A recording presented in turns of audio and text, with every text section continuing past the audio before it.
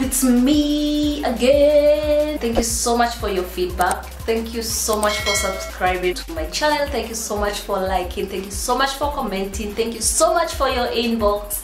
Those who have been sending me inboxes, thank you so much for your support. So today I'm back with a new recipe, a recipe that will make you happy. It's very simple. I'm going to make mutton. Nimediscover unaweza kuita nyama ya mbuzi chevon. I don't know if it's chevon or chevon. You can tell me, but people know it as mutton. So we're going to cook mutton. Na mutton yetu leo tunaiweka a special ingredients. Straight to our ingredients now. This time round you're going to need, of course, a sufuria kama kawaida, kifuniko chake, mwiko wake. This is like a sweet, a little tiny mwiko that I have. We're going to need a few spices. We're going to need, this is soy sauce, the dark soy sauce, because there's light soy sauce. This is cumin powder. This is paprika. This is royco. And of course we're going to need mutton. And we're going to need hoho. We're going to need garlic kama kawaida, and the big onion, and dania, and of course salt, and our miracle working magic. This is yogurt. Plain yogurt. That's what we're going to need for this episode. Sasa, I'm going to leave my mutton ikiiva. Na mimi siekangi mutton maji. Imagine ni maji yake already. Yeah, so I'm not going to add any water. I'm not going to put anything. Let's leave it to iva kwa moto mkubwa. Our mutton is boiling clearly. Now, at this particular stage, add salt as it boils so that it can boil with salt. Just put enough salt. Put enough salt such that maybe you won't need to even add as you continue with your cooking. So tunaongeza tu sube wade. Yeah. Tunaongeza hivyo. Mix it up. You can actually taste that particular soup. Yeah, I think our salt is good. Then let the cooking continue. We need well done mutton. When I talk of well done mutton, isikwe ngumu. So we're going to boil this for around 30 minutes to eat soft meat. So we need soft meat. Our mutton is getting ready on the other side. Let's chop. If you have noticed, there are no tomatoes in this food. We're doing our food today without tomatoes. I find mutton or any other meat the best without tomatoes. Apart from maybe fish, omena, vitukaizo.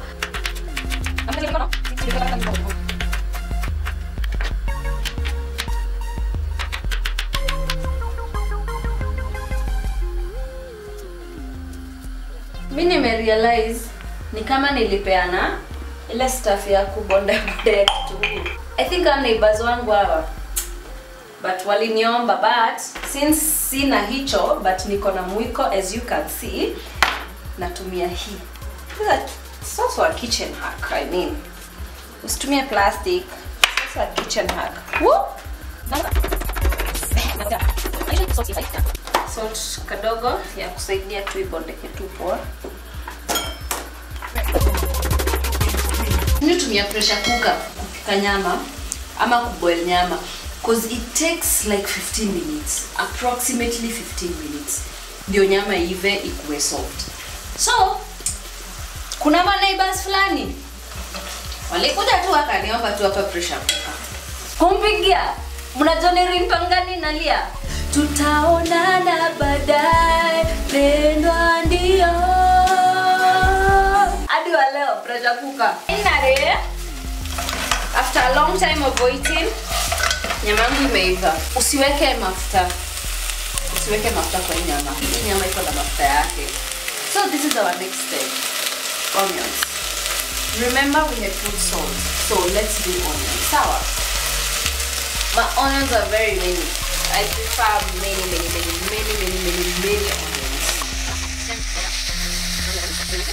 Koroka kama festival. Alafu mnakumbuka nikiwaambia story ya dania ya hoho. Mimi penda dania imeiva vizuri yenye sitasikia nikitafuna. Si?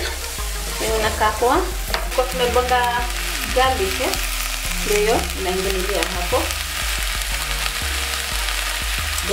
Garlic is my magic spice in the kitchen.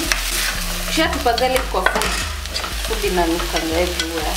Showed you our soy. I showed you our soy. This is where it comes in. Kidogo sana. Don't forget, this soy has salt. Ila huaga salty sana. So ukiweka alafu ongeze salt, utakula tu food imejaa salt. So nakumbuka nilikuwa nimeweka nyama salt, but si salt mob. Kalikuwa tu kadogo. It was like one tablespoon. No, 2 tablespoons of soy. Then you koroga. Then after this, people, I'm going to add all my spices. Remember, roiko, paprika, and cumin powder. Kama kawaida, kutumbukiza tu zote ndani.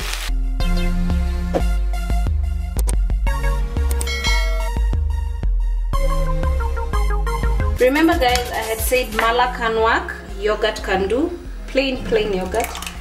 This is where everything is coming in. Like a kidogo. Sorry.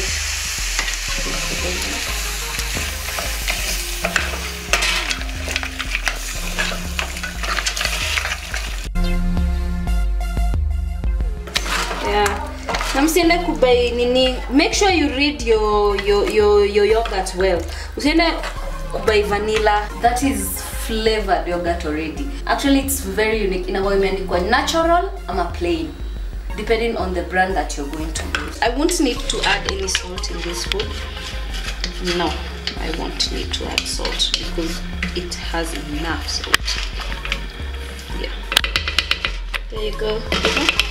So we are going to leave this to boil for approximately 10 minutes. We have come back to check on our nyama ya mbuzi. Acha tuone venye ina boil, inaendelea tu sawa.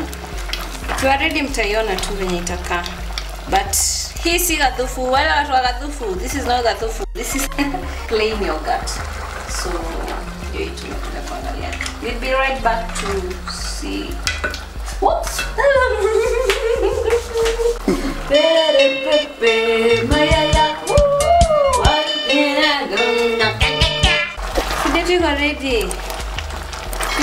Ready. Best thing with this particular meal, you can eat it with rice, you can eat with ugali, you can eat with anything that you want to, because it's not dry. It's time to naendanga nakiekeanga watu kwa nini kwa sahani kisha saulika. And here we are. It's now ready and ready to serve. So we're going to call someone random, actually my neighbor, to come and taste food. This particular food at taste. Come in. Ndio neighbor yetu. Odi. Karibu. Oh, vile inakaa smart. Hiyo ni mutton. Tamu. Tamu. Really good. Tamu. What did you put? Meka hapo kuna maziwa mala, kuna dania, kuna hoho, kuna vitunguu na soy. Ni hivyo. Ingine? Yay. So guys, thank you so much for watching. That is my recipe today, mutton. Msisahau your recipe, mfuate vizuri. And don't forget to subscribe, like, comment, share, inbox, and tell me what you want me to cook next. Neighbor?